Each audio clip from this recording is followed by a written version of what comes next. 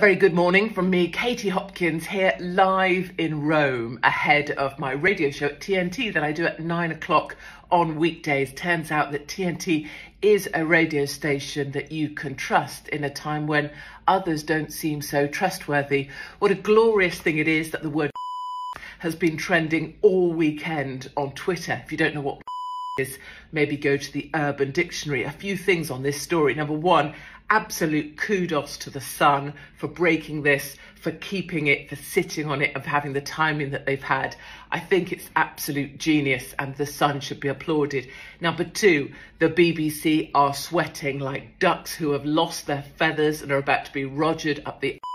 And as for people getting upset that people are guessing it's them, what do you expect people to do if you tell them this has happened to a certain presenter who's paid 6 figures by the British taxpayer? What do you expect them to do? And then finally, how horrible would it be for you to have so lost so many ordinary people around the UK that they think it's you?